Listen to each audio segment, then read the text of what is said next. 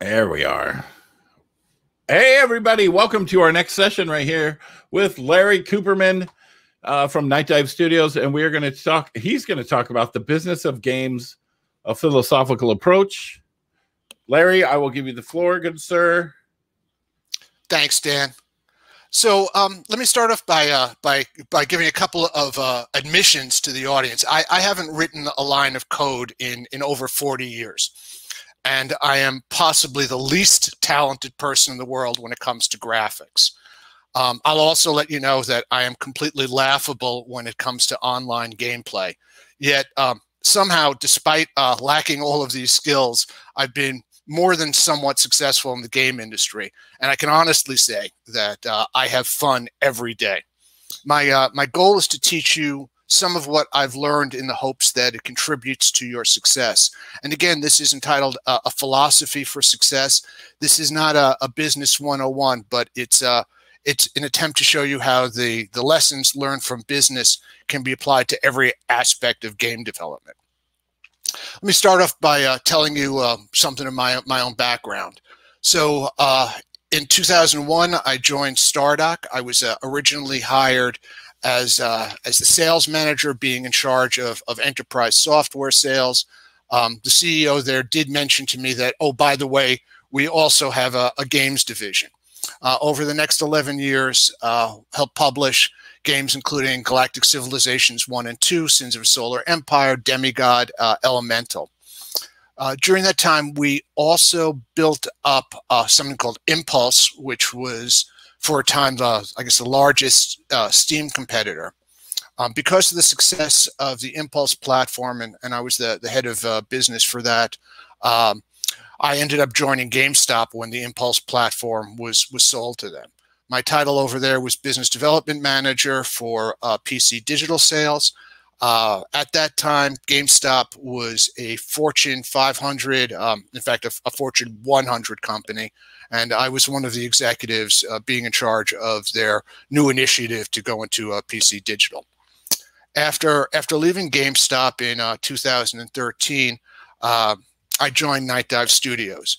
I was the fourth employee to join Night Dive Studios. Stepped in as Director of Business Development. Since that time, we've published over 100 titles on Steam, GOG, Xbox, and Switch, and have our first titles coming out for PlayStation for this quarter. Some of the games that we've worked on include System Shock and the Turok games, Blood Fresh Supply, which we did for Atari, and most recently Doom 64, which we did for Bethesda Software. I'll also mention to you that I have a Bachelor's of Science from New York University, an MBA from Detroit Mercy, where I became inducted as the MBA Scholar of the Year, member of Beta Gamma Sigma, et cetera, and so forth. I'll let you know that I have never, ever gotten a job in the games industry because of my education. So just you might want to make a note about that. In the media, if you do a Google search on me, you'll find plenty of articles. One for the Escapist that I did fairly recently began with my quote, I say this all the time, the longest journey in gaming starts with the words, hey, you know what else would be cool? A quote that I hope you'll remember from me. I've also been involved in, covered in places like VentureBeat. I always refer to this as being a star of stage, screen, and podcasts. But working with the media is one area where we have been particularly successful. We often like to say that we punch above our weight in managing media coverage, and a lot of that media coverage translates into both visibility and, in the long run, sales. One of the other things that I want to tell you a little bit about my background is that I'm active in IGDA, the International Game Developer Association. I'm one of the regional coordinators here in the United States. And perhaps most importantly to me, I've been acknowledged for my volunteer efforts working with both the American Red Cross and the World Health Organization. So that's enough about me. Let's talk a little bit about the business mindset as a philosophy and why I'm emphasizing this for you.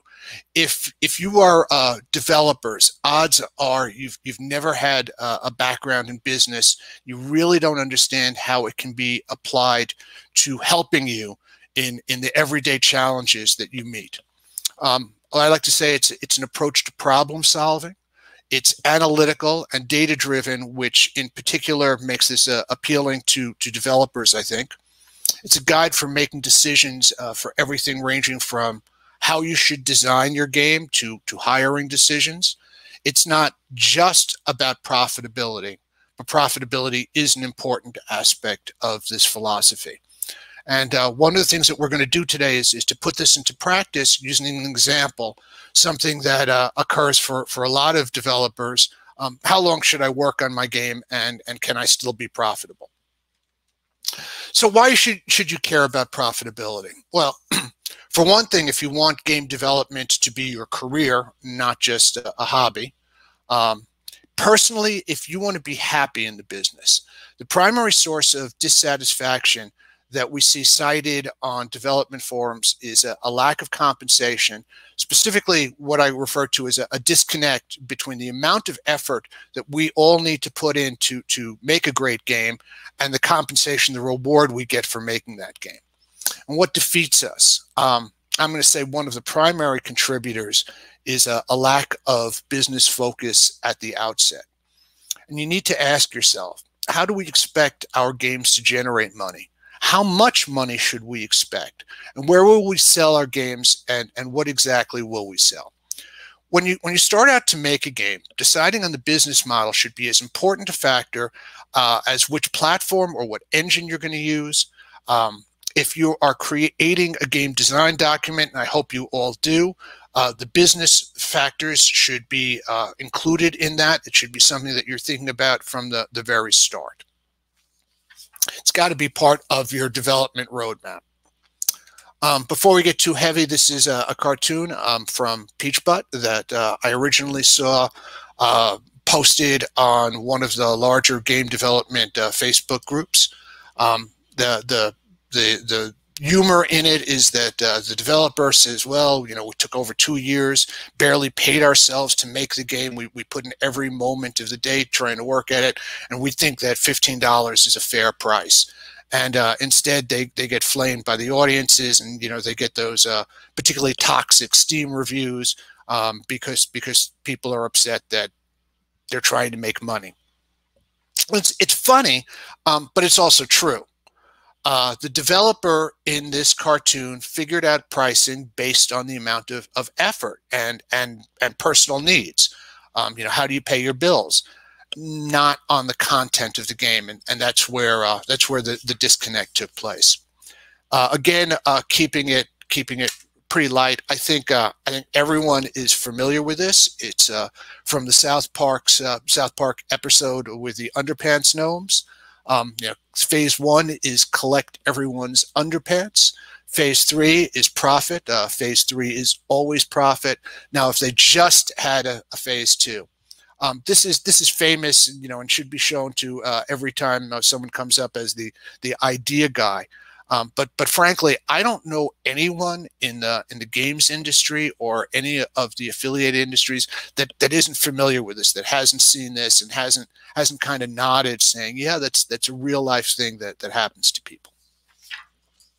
So we don't want to be those underpants gnomes. We don't want to be trying to figure out what phase 2 is after we've completed our game. We want to have a linear path where all the steps are clearly defined that leads us to profit. Okay, so this is going to be part of the math section. I always kind of laugh about that. Didn't let you know that there was going to be maths in this presentation, but this is really simple. And I put it in a particular way, and I kind of want you to pay attention to that. So costs. What are the costs of developing a game?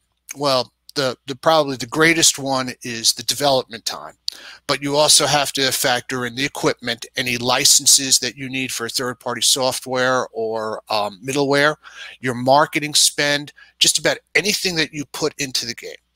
And in order for us to be profitable, those costs must be less than revenues. And we'll talk a lot about revenues, but revenues can be sales revenues, ad revenues if you are an ad-supported game. You want to look at netting those revenues of platform fees, right? Steam, Nintendo, Google Play, Apple, all take their portion out of the sales of the game, and any other deductions that you want to think about, taxes, VAT, returns. We're talking about the actual money that you would get in a check coming from your platform holders. So I flip this around from the way that we usually look at it. Usually we put this the other way. We say, well, revenues have to be greater than costs. And there's a particular reason that I started off by focusing on what the costs are and why you want to think about it that way. And we'll see how this comes into play in a little while. So, okay, how do you determine costs? Well, the primary one is going to be, your developer time. It's going to be the single largest component. I am going to suggest to you that from the very beginning, you track everything. All of your coding time, your art time, your discussions time, time that you spend in your meetings. You're going to need this information. For one thing, you'll need it to plan out how much time your next game is going to take. But there are a couple of other reasons that you want to be aware of this. And you need to understand that in a very real sense, while it is a cliche, time is money. But how do you assign a value? How much is an hour of your time worth? And one of the ways that we can look at it is to ask your fellow developers. What's the going rate for game developers? If you weren't working on your own title, or if you weren't part of an independent studio and you were working for a game company in the area, what would that time be worth? What's the going rate for people with similar experience and skills? And this last point is something that I'm also going to emphasize, and it's going to become a reoccurring theme here. There are plenty of ways that you can do your research online, looking at sites such as Glassdoor or job sites to determine the going rate for developers. But there's a better approach, and we'll cover that later on. Okay, so let's talk about your business network.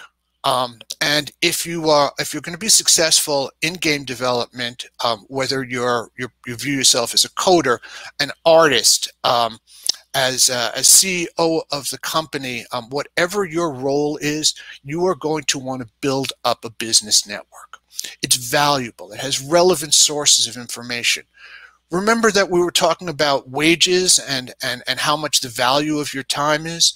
Well, the easiest way for you to figure that out in your particular region for people of your similar experience and skill set is to find several someones who are just like you and ask them what they're getting, what they're making, what they're getting paid.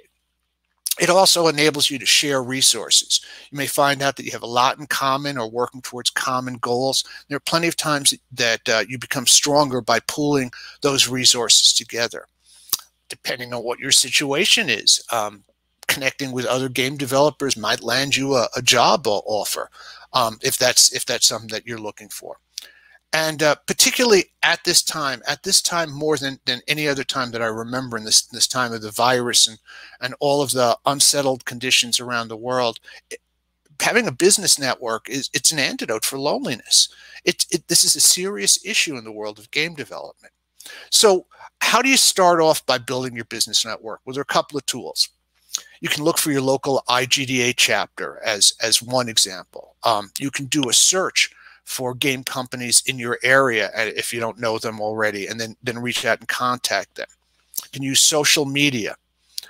For me, in my business world, LinkedIn is my preferred path. But Twitter is also really useful. You should be talking to other developers there. And you might want to take a look around to see if there are relevant Facebook groups. When you make contact with somebody, you find somebody that you think is interesting, you would like to talk to them, you'd like to get information from them. One of the things that I always stress is be candid, be upfront, be truthful. You might want to start off by saying, hey, I'm a game developer just starting out. I'm trying to build my business network. Would you have a few minutes to help me out by answering some questions? Always be frank about what your experience is, or your lack of experience, and the nature of your request. If you're looking for help, be sure to say, I'm looking for help. If you're like many developers, an introvert, reaching out to somebody that you don't know, making that initial contact can really be hard. And I do not downplay what a challenge that is for most people. That said, it's almost always something that's worthwhile, and it has a lot of benefits, both professionally and if you're lucky, fortunate. If you're lucky, it can also have benefits for you personally. So, okay, back to some of the number stuff. Cost equation. You've now made the first step. You've had a sense of what developers with your skill set in your region expect in terms of compensation. You've started out building some of your business network, and so now you have a number that you can plug in there. The basic cost equation is the value of time multiplied by the number of hours. So let's use an example. You and two friends work on your game for 2 years. You each devote as much time as you can, but it's kind of uneven. Track the number of hours that you put in for game development. You can do some conversions. The average full-time work week is 40 hours, and that number of 40 hours is based on 5 days of 8 hours each. A man month is the number of hours typically worked in a month. Some variations here. The European Union defines it as 140 hours. The United States definition is closer to 160 hours. But again, it's pretty much ballpark between those two. And then there's annual time. Again, there's some variation, but generally, we think about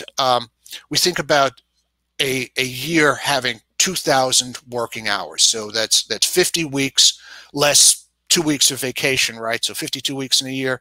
Figure 2 weeks of vacation. That gives you 50 weeks times 40 hours per week. It's not really rocket science. So why are we stressing this? Well, these concepts are very often foreign to developers.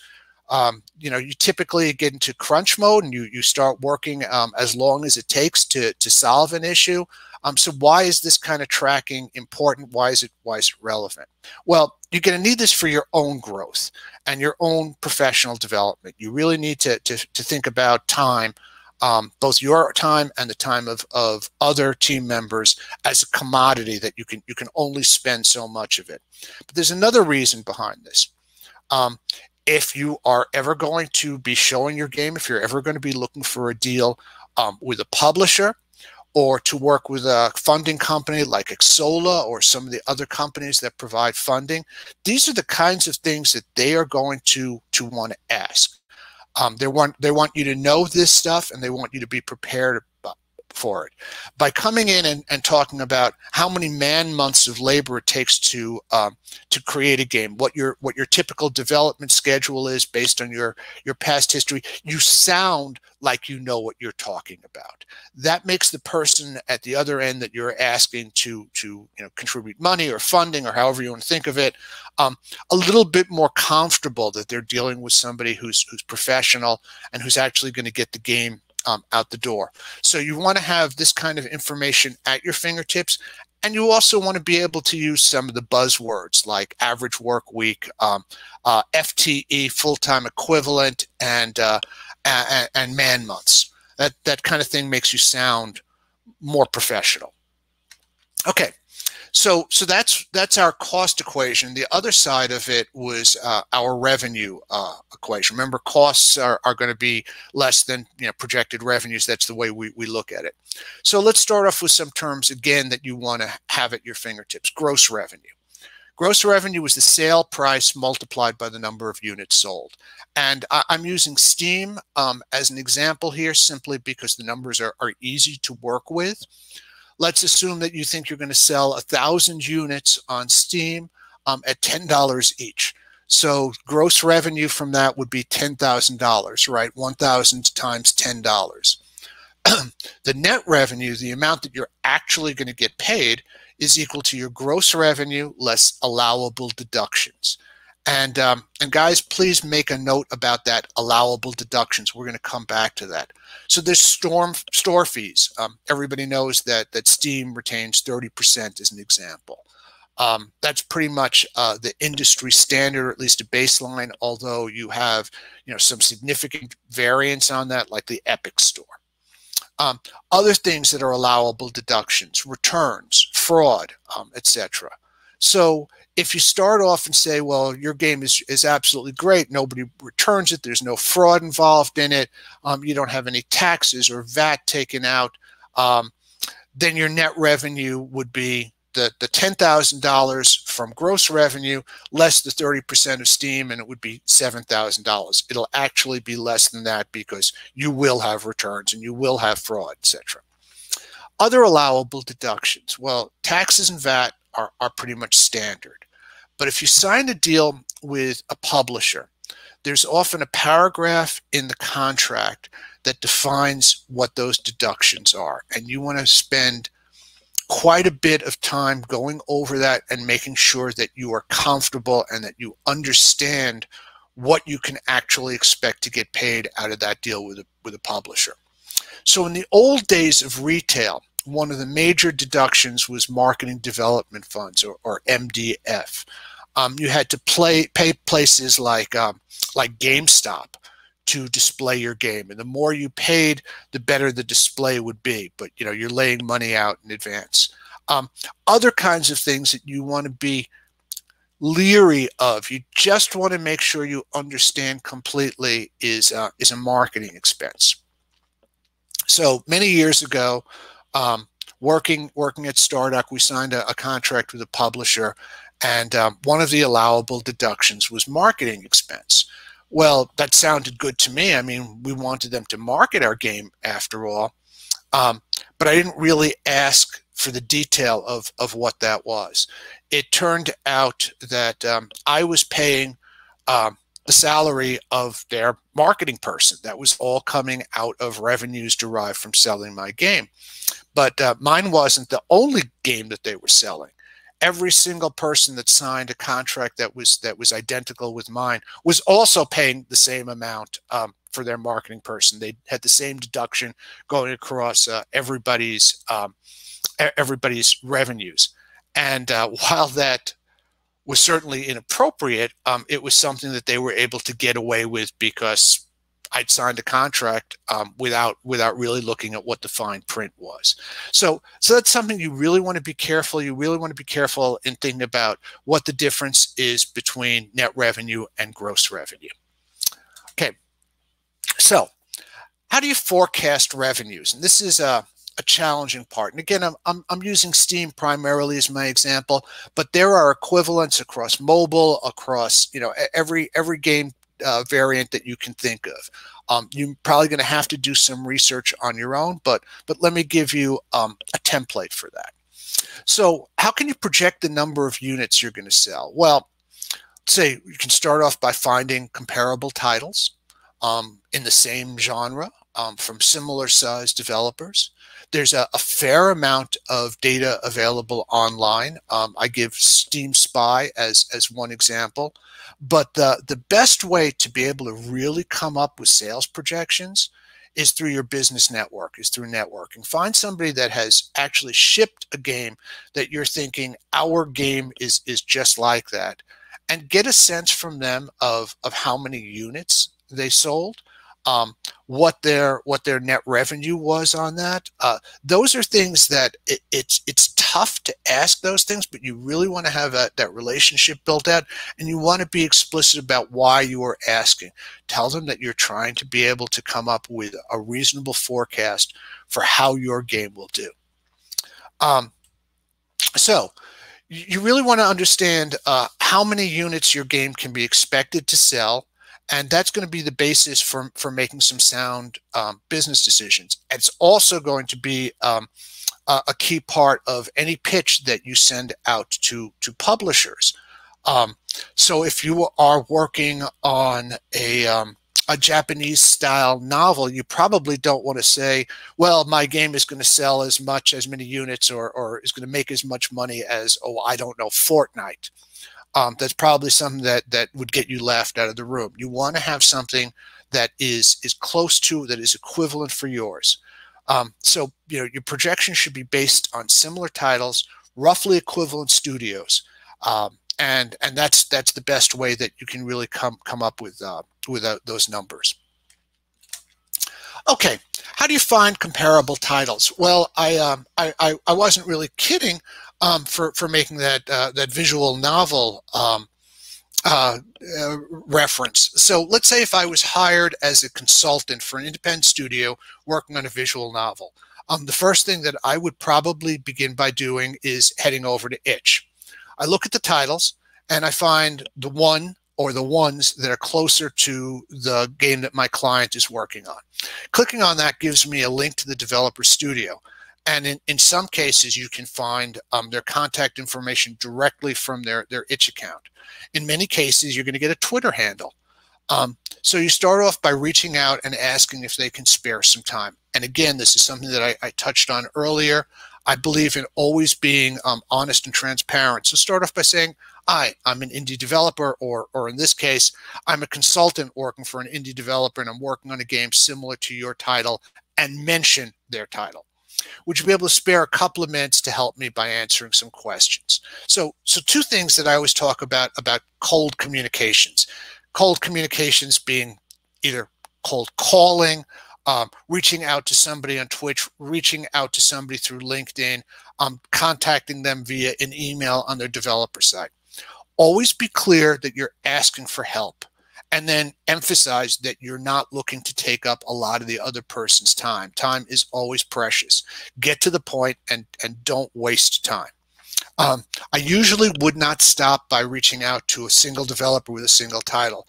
I'm going to find as many as seem appropriate, and if I get lucky and establish contacts with all the developers that I contact this way, well, that's given me a fantastic start on building up my network of contacts. But you don't need to begin by browsing Itch or Steam. If there's a particular title that influenced you to get into game development, that you first played and said, I want to make something like that, that is absolutely a great place to start. And don't be ashamed to say, I'm an indie developer and your game influenced me to become a developer. Reach out and explain how influential the developer was to you. It's flattery, but it's good. And in a case where a game title has influenced you to go into development, that flattery is sincere. So, okay. All right, so we've got a framework. We've reached out to other developers. We've got a sense of how much the rates are for people of a similar skill set in your area to you. So we've tracked our number of hours that we're putting into a game. We have all of the other costs established. And so we're able to learn through our research that the best price for a game similar to ours is about $5. Further, the low end of sales is about 2,000 units, and the high end is 8,000 units. Well, if you add 2,000 and 8,000 and you divide by 2, you come up with an average of about 5,000 units for our model. And we're going to sell our game only on Steam. Again, I'm just doing that. This isn't a commercial message for Steam. I'm just doing that because the numbers are easy to work with. So the equation becomes 5,000 times $5 times 70%. So remember, we're calculating net here. The reason I use 70% is Steam is going to take off their 30%, right? So 5,000 times $5 times 70% comes $17,500 in projected net revenue. So in this information in hand, we can now start off by answering the question, how long should I spend developing the game? And remember, the unsaid part of that is, how long should I spend developing the game and still be profitable? Let me again emphasize, these are just made up numbers. I'm using $5 and $10 throughout the presentation, simply because it makes the calculations easier. So we now have a budget for creating our game. We know that we want to keep costs below that $17,500 projected revenue. So we've got that budget, and if our costs are less than that and our sales projections are in fact accurate, we'll be profitable. It turns out that all the tools we need to create our game are free for use. We're fans of Doki Doki Literature Club, and it turns out that the tool that they used was RenPy, no cost, and even support is free via the forums. So we have no other costs besides our labor. Further, it turns out conveniently for us that the going rate for developers in our area with our level of expertise is $17.50 per hour.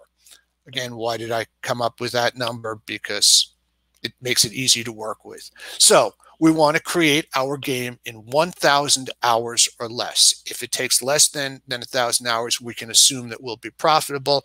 If it takes more than 1,000 hours, well, it's going to be our loss leader. So I said that the business philosophy helps you make decisions about every aspect of the game, including design. We now have a goal of creating the game in 1,000 hours or less, and now you need to examine your work habits. It turns out that you average 20 hours a week working on your game as a one-person studio. Again, this is just for the sake of convenience. It means you want to complete the game in 50 weeks or less. If you look at that and think that that is, in fact, an achievable goal, that you are going to make the game that you want in 50 weeks or less, you're all set. You now have the start and end points for your development schedule, and you can develop milestones to fit in that game. There are certain things that you always know as milestones that that you want to be able to predict. You know that you'll have a beta phase, you'll have an alpha phase. You know that there are certain goals that you need to accomplish, and you want to lay that out. 1,000 hours, saying that you want to create a game in 1,000 hours of work time is just a concept. It has no more reality to it than the Underpants Gnome cartoon. A milestone, in contrast, is a goal with a specific time frame. So again, saying that you're going to spend 20 hours a week for 4 weeks to learn the software, and that some of the Python that you learned that you need to learn in order to use the tools that you want is something that you're going to be able to keep track of. You've now got a milestone that makes sense. If you are able to do that within 20 hours, you are on track. If it takes you longer than that, then you need to reevaluate how much time you're spending on things. The purpose of this is a couple-fold. It really helps you with one single thing. It helps you to gain and maintain focus about your game. Milestones are of a tremendous benefit for any studio, especially a studio where there's only one person. You can get lost in the minutiae of things. But long term, if you are ever going to make a pitch to a publisher and you walk in there and you're able to say, look, I've done a game before. This is what I learned from it. These are the milestones that I set for my next title. It shows that you have thought out your plan, and it's going to give them a greater feeling of comfort that you're actually going to achieve your goal and ship the game. So, okay, I've presented a lot of information to you. Let me suggest to you some of the tools that you can use and really use as resources. Twitter. In looking to build up your network, Twitter is the easiest way to reach fellow developers. Unfortunately, until you're a known commodity, your direct messages may be ignored. If you're talking to people who are popular within the industry, assume that they got a lot of those messages, and that's probably the single biggest drawback for Twitter. It's really hard for anyone to separate the signal, the things that you want to hear, from the noise, the chatter that's going on around there. For that reason, I really do recommend LinkedIn. Many developers ignore LinkedIn because it has that business focus, but that's its very strength. You can search by company, you can search by name, you can get a person's title and background before you reach out. Also, and I tell people this, don't ignore this. Once you have a network, you can ask for introductions. You can get referrals directly through Twitter directly through LinkedIn, I'm sorry, to new people that you want to meet. And email. Might seem funny and it might seem very antiquated to you that I'm calling out email as a valuable tool, but writing a business email that gets a response is really becoming a lost art. And notice that I'm emphasizing, getting a response. So some tips for writing an effective email. Know your audience. Do not write generic emails.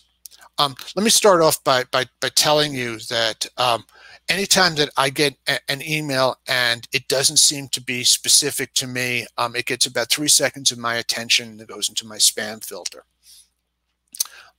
Be focused. Get to the point right away. Use the person's name. Use it early and use it often.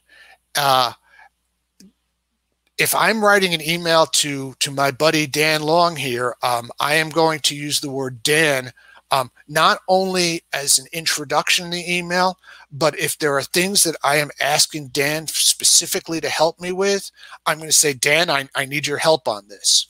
Use key words, words like help, advice, referral. Those are attention getters, and those are action items. And I tell people this all the time. The hardest part about an email is getting the person at the other end to open it. The subject line should be your friend. So if somebody is writing an email to me, something like, Larry, new developer seeks your advice. Why should they use my name in the subject? Well, for one thing, I immediately know it is not spam. Second of all, if I see the email and I look at a subject like new developer seeks your advice, I know what the email is about before I even open it. If I'm inclined to provide advice to new developers, and personally I am, that is an email that I will open 100% of the time. Let me tell you a true story. I was meeting two friends, two developers who I mentor through the IGDA, and I've helped them with their studio. We were going out for dinner one evening, and while I was waiting for them to get there, I received an email. This email that I looked at on my phone had to be at least 6 lengthy paragraphs of closely written text with no breaks between the paragraph. I look at it on my phone. It is just a wall of text. There's no spaces between the paragraphs. It's just a solid block. If I wasn't waiting for my dinner companions, I probably would have deleted it right away. But I had a couple of minutes while they were parking their car and coming to the restaurant. So instead, I replied saying, I'm sure that you're asking me for something, but I have no idea what you want. It actually was from a streamer on Mixer who was asking me for a key for one of my games. And that all the information that I needed was buried in that email, that it was a streamer, that they had a fairly significant audience, that they were looking to show off one of the titles that I was promoting at the time. And I came back and I said to them, if the email had said, hi, I'm a streamer with an audience of 2,000, and I'd like to ask you for a key, they would have gotten a response immediately from me. It was a perfectly reasonable request, but they were so insecure about sending me the email that they told me a whole bunch of things that were irrelevant and that I really didn't care about. But more to the point, in my initial read of the email, I had no idea what they wanted from me. So keep your emails short, pointed, relevant. Okay, couple of tools that I want to put out to you.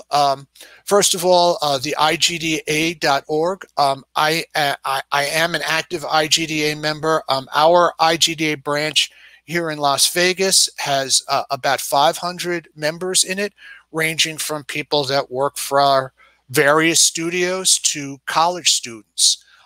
It is a great place to meet and to interact and to ask for help. If I am a student or a fledgling developer and I have the opportunity to connect with an organization that has as members some of the significant studios in my area, I am absolutely going to do that. I mentioned Steam Spy, and that's a great place for Steam stats. Gamasutra.com. I'm not sure if everybody reads that. but I certainly recommend that, along with, Polygon and PC Gamer, Kotaku, although perhaps less Kotaku these days than in the past. But those are sites that have industry gaming news, while Gama Sutra focuses on the business of games. And another great resource is the Powell Group Consulting site, their online business matchmaking events. Clearly, you're aware of that, or you wouldn't be here.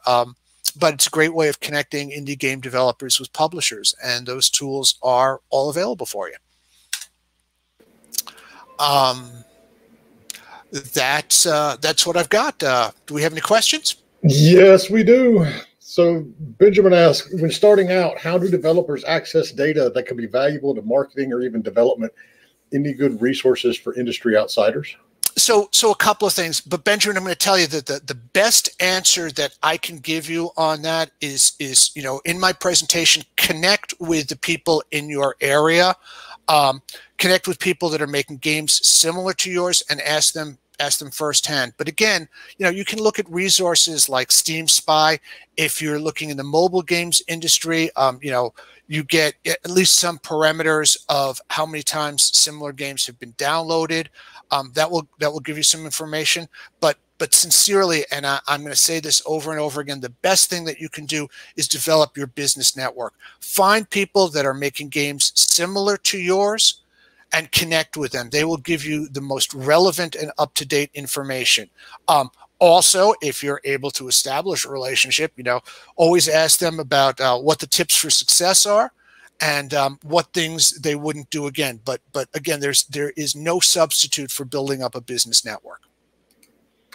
So Nightwolf asks, when regarding developer time, should you include a learning phase or just a development phase, seeing as different teams with different skill sets may have different development time costs based on learning, developing, or outsourcing, which may skew their worth rate?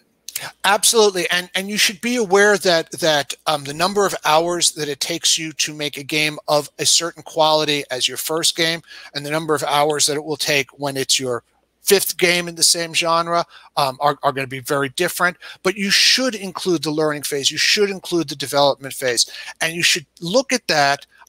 Certainly break that out. And things that you want to look for as an ongoing studio is that as you continue to make games, assuming that the games are similar, that you're going to see a decrease in the amount of learning phase, that you're going to see a decrease in the development phase. But there is always going to be some new things that you need to learn. There are always going to be things that that when you do a post-mortem on your first game, you're going to say, this is something that I should have done differently. And there's going to be a certain amount of learning and development involved in that, even as you go forward.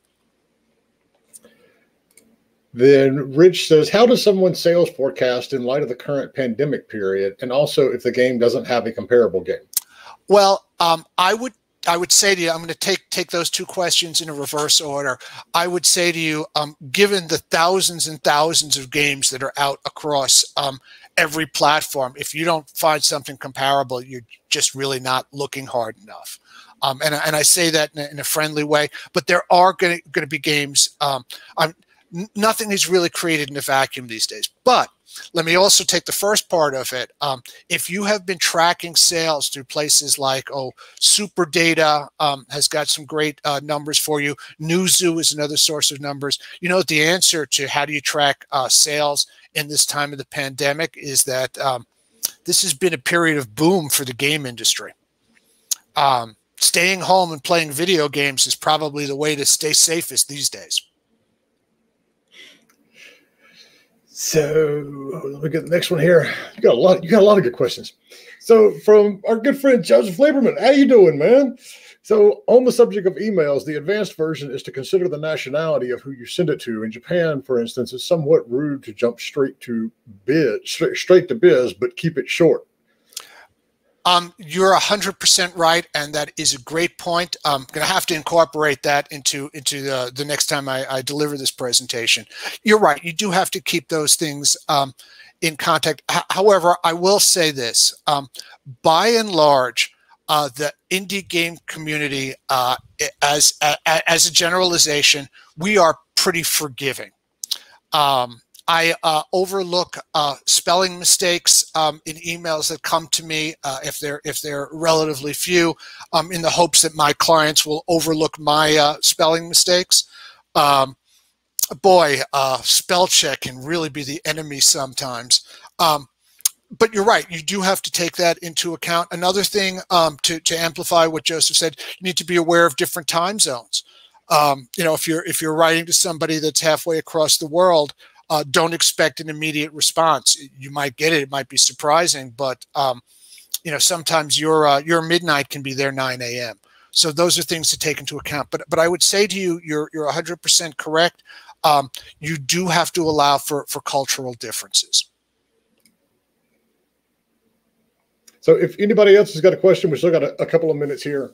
Let us know. Larry can share his wisdom with us live. And so Rich said he's working with tabletop games and starting 6 Feet games to deal with getting people to connect remotely. And that's what we're doing now. I mean, we've seen a huge spike in things like Tabletop Simulator and a lot of the, board games that we can already find on mobile, especially. The iPad is a wonderful board gaming platform. Mm-hmm. But yeah, that's on the B2C side. On the B2B side, there's always our events, a lot of these other digital events, and our Discord as well. I'm going to also add, Rich, that I don't think we know yet, or we have really accepted how long lasting the changes being brought on by this virus are going to be. Night Dive Studios has always been 100% remote work. We all work from we all work from home. That's the way our company is. That was very different, and something that some of our partners found, if not unacceptable, at least questionable about Night Dive. That was before March and April. By April, many of those same companies were asking us about best practices. And I say that not jokingly. I have said a number of times, you're not going to be able to get the toothpaste back in the tube. Now that people have begun to work remote, with major companies like Google announcing that people are going to continue to work remote through next summer. So a year hence, Google employees are still going to be working remote.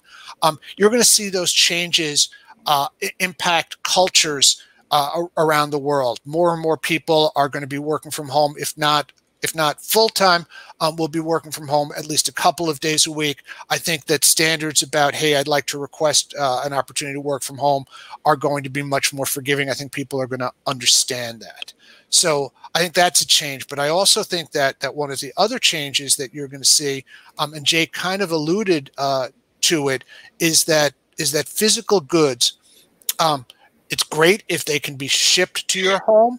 But if they require you going into a store, that people are going to be hesitant to do that for quite some time. All right, we've got a good question. Well, a couple of good questions coming in right here from Obolitus Games. What advice would you give to an indie company that has a game out on the market, that is out in early access, and is looking for funding or a publisher? So the first thing that I would tell you is that business model where the game is already out in early access, and I'm not saying this is necessarily equivalent, but or where there's been a Kickstarter for a game, that publishers are a lot more forgiving of that. That the level of acceptance from major publishers has grown on that. I would say Obsidian is the perfect example of that, of hybrid business models for a number of their titles. So that's the first thing. What I would tell you about that is to look at things like your early access numbers, things like wish lists, not as things that you want to disclose at the end, but that you want to incorporate as part of your marketing. Certainly you want to show them, say, hey, look, these are the number of people that had faith in my game. This is the type of response that I'm getting from the early access market, and that's why you should partner with us.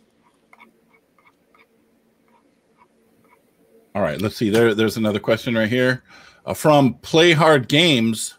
We'll pop that up. Hey, Larry, what are the ABCs for starting a studio from scratch and being financially successful? The golden questions.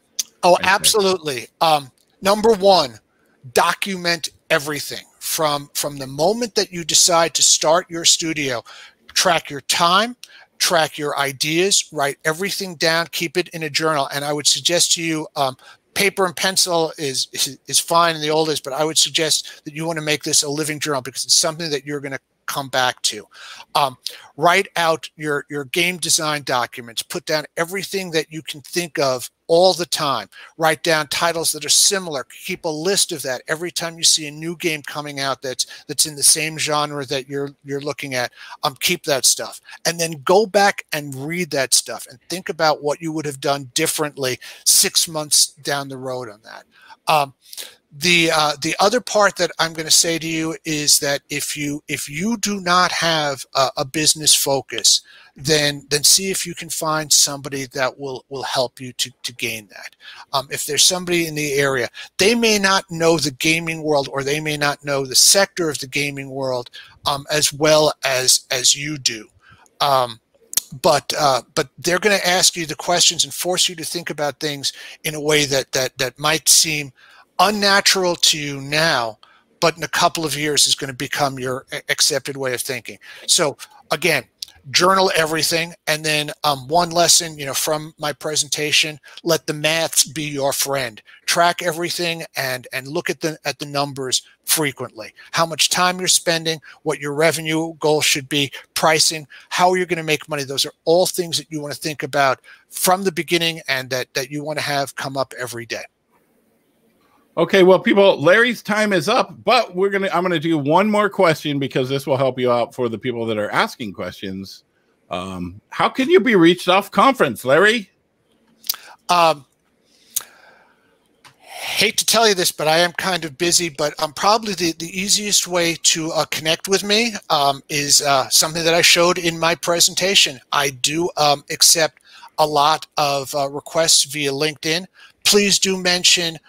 Again, when you request on LinkedIn, I probably should have talked about this in a little bit more detail. Mention that you heard my presentation and you want to connect with me. That should be the #1 line, because that will differentiate you from people that are just spamming me. But LinkedIn is probably the best way to get a hold of me. You can also find me on Twitter.